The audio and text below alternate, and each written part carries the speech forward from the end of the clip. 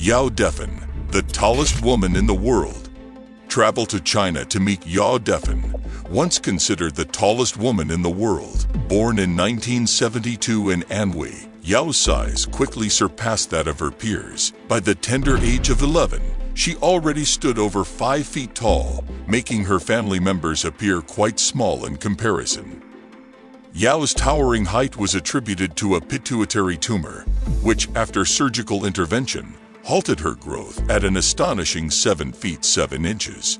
Despite her significant size, she found work in a circus, but her treatment there was far from fair. Forced to perform despite injuries and neglect, Yao's life took a tragic turn, leading to her untimely demise.